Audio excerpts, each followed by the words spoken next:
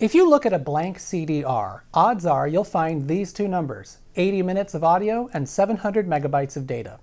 You may be surprised to learn that these two numbers don't match. See, let's take the 80-minute figure. We know that the compact disc digital audio standard consists of two 16-bit streams, two because it's stereo audio, each consisting of 44,100 samples per second. Let's make it a bit easier and say that it's one stream of 8-bit words, or bytes. So by doubling 44,100 twice, once for stereo, once again to turn 16 bits into 8, we find that it's 176,400 bytes per second. Multiply that figure by 60 for 60 seconds per minute, and again by 80 for our 80-minute runtime, and you get 846,720,000 bytes. It would seem that an audio CD holds over 146 more megabytes than a data CD. What gives? We interrupt this program for a marginally important message. In the computing world, there is an unfortunate mixing of the terms megabyte and megabyte. You'll almost never hear someone say megabyte because it's a silly word, but the 700 on this disk is actually referencing megabytes. What's the difference? A megabyte is 1 million bytes, based on powers of 10. A megabyte is based on powers of 2, so it is actually 2 to the 20th bytes. So a kilobyte is 1024 bytes, rather than 1000, and a megabyte is 1024 kilobytes. This annoying debacle has been causing problems forever. For example, hard drive manufacturers quote sizes in gigabytes or terabytes when your PC works in terms of gigabytes and terabytes. So this 2 terabyte portable drive only appears as 1.81 terabytes on my PC. But my PC is actually misrepresenting this figure as terabytes when it is in fact tebabytes. But CDs and DVDs are quoted in megabytes and gigabytes, so even though this label shows MB instead of the correct M lowercase ib, my computer does the same mislabeling, and since they're both wrong, they agree. Anyway, all of this is to say, I'll be using the word megabyte even though sometimes it's actually a megabyte. Please send complaints to YouTube Department of Pedantry, 19 Relentless Drive, Las Quejas, California. It would seem that an audio CD holds over 146 more megabytes than a data CD. What gives? Well, it's actually more of a what takes away, as the CD-ROM standard sacrifices those bytes for more precise error correction. As discussed in the channel's first video on the compact disc, the circ error correction used in the compact disc digital audio standard can perfectly correct errors up to 3,500 bits long. But it can also mask errors up to 12,000 bits long through interpolation. That means that it's essentially guessing what the audio samples should be for errors between 3,500 bits and 12,000 bits. Now for audio samples, that's fine. 12,000 bits is less than 1/100th of a second of audio. So even though the error correction might be fudging things, you'll almost certainly not notice it. But for data, that's not going to do it. Data cannot be fudged without serious consequences. In order for the compact disc to store data files reliably, it would either need to sacrifice durability or come up with a new error correction scheme. And it did neither, but also yes. CD-ROMs, or would that be CDs-ROM, use the same circ error correction and basic data structure of the CD audio disc, including the frame structure subcode and all that. But more error correction was added within the frame, which we've now formally decided to call a sector. Of the 2,352 bytes available in a sector on an audio CD, 304 get sacrificed, mostly for error correction, but also for some basic signaling such as synchronization and distinguishing between mode 1 and mode 2. Combined with an additional layer of circ error correction, the CD-ROM standard maintained the same durability with zero-tolerance error correction. We'll get to mode 2 later, but nearly all CD data applications use mode 1 for its complete error correction. Now that the compact disc was being used for more than a simple linear stream of audio, a true file system needed to be standardized. Initially things were rather ad hoc, but a group of 12 computer hardware manufacturers met at what was then the High Sierra Hotel and Casino in Lake Tahoe, California, where they settled on a standard called the High Sierra format. Eventually, this would become ISO 9660, the standard used to this day. However, it has been extended and improved over the years. Now that the CD-ROM was officially a thing, whole new multimedia experiences could be created. With the ability to store images, program files, sounds, and even video, the possibilities with CD-ROM were seemingly limitless. No longer bound by the 1.44 megabytes of a 3.5-inch floppy, elaborate games with full-on soundtracks, thousands of color images, and more complicated structure could be produced. My greatest nostalgia factor comes from mid-90s educational games like the Magic School Bus games or my personal favorite, Jumpstart 3rd Grade. Seriously, this was a wicked awesome game and it's holding up pretty well, I'd say. In another day, the world will see the dawning of Polly's planet. Whoops! It seems there's someone at the door. Let's take a little peek. Anyway, of course home computers weren't the only beneficiaries of this sort of vast data store. Video game consoles soon appeared which could take advantage of it. In fact, one of the earliest was the Philips CD-I system. It technically wasn't using CD-ROMs though, as CD-I discs were in fact their very own category, published in the Green Book. But unless you're either very young or were living under a rock through the 1990s and early 2000s, I'm sure you already knew what CD-ROMs could do. But the in that CD-ROM, man, that's a bummer. Sure, having 700 megabytes at your disposal is fantastic, but no one has a CD manufacturing and duplication facility just at home. But wait, they do! The development of the CD-R for compact disc recordable meant that no longer would you be forced to write up a contract with a commercial CD pressing facility for at least 10,000 discs just to make a mixtape. Instead, all you needed was a $35,000 machine and a computer. It would take until the mid to late 90s for CD burners to come down in price, and even then there were annoyances, but now we're really talking. A CD-R, which incidentally is a pirate's favorite kind of CD, is constructed much the same as a normal CD, but with two important changes. First, the pits and lands molded into the polycarbonate layer are replaced with a continuous spiral pre-groove. This spiral will guide the laser of a drive writing to a disk, and it also contains the A-tip, which tells the drive the properties of the disk, such as its maximum write speed. Right on top of the pre-groove is a thin layer of an organic dye. That's why CD-Rs are sometimes a strange color or even just a little bit off from the normal silver. Then on top of the dye, a partially transparent thin layer of metal, usually aluminum, is placed. This allows the laser light to be reflected back while still being influenced by the dye. To burn data on the disk, the laser switches from its everyday gentle glow to an all-out light cannon of fire laser, and the high intensity heats up the dye so much that its optical properties change. That's right, CD burners are literally burning the equivalent of pits onto the disk. Once it's been written, almost any CD drive going back to the earliest CD players can read these disks. The parts of the dye that were made into a pit by the writing laser will dim the reading laser's reflection, which is much the same as how real pits cause destructive interference.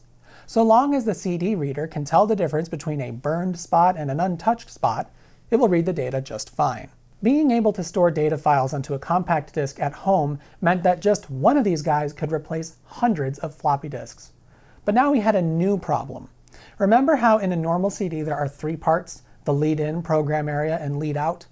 Well, if we stuck to this limitation for the CD-R, then if you were to write as little as a Word document on a blank CD, you'll have written the lead-out, and now the disk is done. The Orange Book introduced the standard of multi-session writing. Now, after the lead out of the disk, another lead in can be made. Each time a new session is made, the lead in is updated to include the location of all the files. On a multi-session disk, the drive will look for all the lead ins, and once it finds the last one, it basically just ignores the rest. This is also how a file can be deleted from a CD-R, as the latest lead in may simply not include it in the table of contents. But the data is still physically there, and there are ways of getting to it. Of course, the central limitation to the CD-R is that it is a write-once, read-many format. In fact, its original name was going to be CD Write-Once, which I really wish had been stuck with because we could have called them CD-Woes. Whoa! But we wouldn't be stuck with write-only for long. Interestingly, the Orange Book detailed a rewritable CD based on magneto-optical technology in 1990, the technology behind the minidisc. This never made it to commercial production, but the CD-Mo would have been the perfect companion to the CD-Wo. Instead, we got the CD-RW in 1997. This is functionally identical to a CD-R, but the organic dye layer is replaced with a silver indium antimoney tellurium alloy, also called by at least one person a Ginspati. This alloy has a unique property which alters its reflectivity based upon phase changes. In an unburned disk, the alloy is in a polycrystalline structure. But when the laser heats it to somewhere in the neighborhood of 500 to 700 degrees C, it melts it. And when it solidifies, it no longer has the same crystalline structure, and thus it reflects light about 15 to 25% less intensely than the crystalline parts.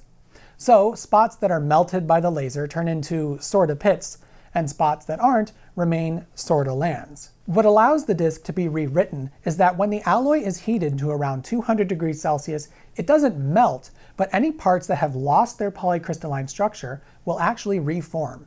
This effectively erases all of the burned pits and allows the disk to be written again. CD-RWs have several severe limitations though. Unlike a CD-R, these disks generally cannot be read in standard drives. Because the change in reflectivity between a pit and a land is so slight, a CD reader needs to be much more sensitive to pick up the data. After the introduction of the CD-RW, many standard CD readers were made more sensitive to accommodate them, sometimes branded as multi-read. But it certainly wasn't universal. Another big problem of the CD-RW was that the disks weren't always backwards compatible. Because of that phase-changing alloy, there is actually a minimum speed to write the disk. This basic 1 to 4x disk will work in pretty much any drive so long as you can force it to burn slowly, but later, higher speed disks might need a minimum speed of 8x or more, so if you only had a 4x drive, you're SOL. And before we put the CD to rest, let's look at some of the other stuff that those crafty engineers at Sony and Philips jammed into here. Remember the subcode channels R through W? Eventually, these would get used. CD plus G for CD graphics was used in karaoke machines. The first CD plus G discs were released in 1985.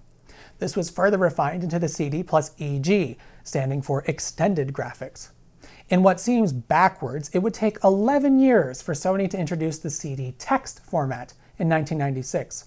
Also using the R through W subcode channels, this was essentially a way to add metadata such as track titles, artists, album, and all that jazz. Oddly, I can't find references to it being used for lyrics, which seems a wasted opportunity as there definitely is room. Remember the Mode 2 in CD-ROM I talked about earlier? That's right, I'm putting it in the same video this time. CD-ROM Mode 2 sacrificed some of the error correction of Mode 1 for a larger data capacity, about 800 megabytes. You wouldn't want a computer program or documents stored in Mode 2, but for things like video files or large collections of images where a small error will simply result in a glitch or artifact, it was okay to use. Video CDs, defined in the White Book, used Mode 2, and now that I know that, VCDs make a lot more sense to me. The video compression of VCD is ridiculous, but knowing that it's actually playing with 800 megabytes makes it seem a little less crazy. And there were other odds and ends. The delightful Beige book defined a standard for photo CDs in 1992. The standard was a little ahead of its time though, as in 1992 CD-ROM drives really weren't that common yet, and it also stored photos in a proprietary format. Kodak developed the photo CD in a time when digital cameras weren't really a thing at all for consumers, so in a sense it was a very clever product. Get your film developed and receive a disc with very high resolution scans for future use. But by the time CD-ROM drives became widespread, digital cameras were starting to appear. And once CD burners came down in price, well, you could just burn JPEGs onto a CD, which you might recall many DVD players can show as a slideshow on your TV. You look back at Kodak's history, and you just can't help but feel sorry for them. And to round out the rainbow, the Blue Book of 1995 defined the enhanced CD, which functioned both as an audio CD and a CD-ROM, with 2 sessions on a stamped disc. This was kinda neat, as a CD player would treat it as a normal audio CD, but you could store photos or interactive material in the data portion, which a computer could access. The Scarlet Book of 1999 defined the standards of the Super Audio CD, a high-res audio format, which is pretty much just a DVD but with audio only. It also had significantly different audio encoding, which I won't go into right now, and multi-channel support. And the last of the Rainbow books was the Purple Book of 2000, which if you thought the Super Audio CD was obscure, well, you haven't read the Purple Book. All this was a reduction in pit size and narrower spacing to double the data capacity of a CD. And it was only for use as data storage, not audio. But when DVDs already existed, what was the point? That's pretty much what everyone asked, and it was practically dead on arrival. But an interesting thing about the Purple Book, in a way it had been implemented, although much more subtly, long before it was published. See, the original compact disc standard was 74 minutes or 650 megabytes of data, but the vast majority of CDRs and CD-RWs you can buy are 80 minutes, 700 megabytes.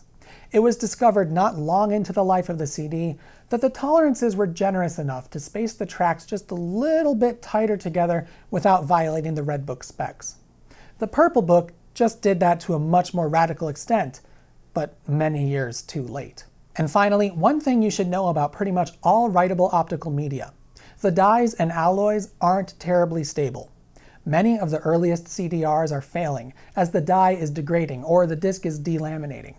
If you have any precious data stored on optical media, you might want to back that up pretty soon. Thanks for watching. I hope you enjoyed the video.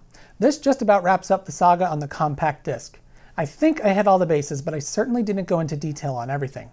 If there's something more specific you'd like me to look into, let me know in the comments and I'll see what I can do. As always, thank you to everyone who supports this channel on Patreon. I say this every time, but seriously, thank you. Your support makes this channel possible and you are awesome for it. If you would like to join the Patreon crew to support the channel, as well as get perks like early video access, some occasional behind-the-scenes stuff, and the inside scoop on the latest projects, please check out my Patreon page. Thanks for your consideration, and I'll see you next time.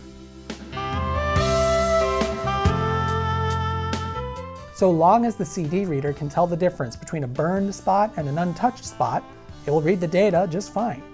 I need to record that line because I screwed it up. The development of the CD-R, for compact disc recordable, meant that no longer... Wait. No, that was right. Let's try again. Is replaced with a silver indium antimony... Antimony, right? It's antimony? Yeah. Antimony cricket. And it also stored photos in a proprietary format Kodak developed. It technically wasn't using CD-ROMs though, as CDI discs were in fact their very own category, published in the Green Book.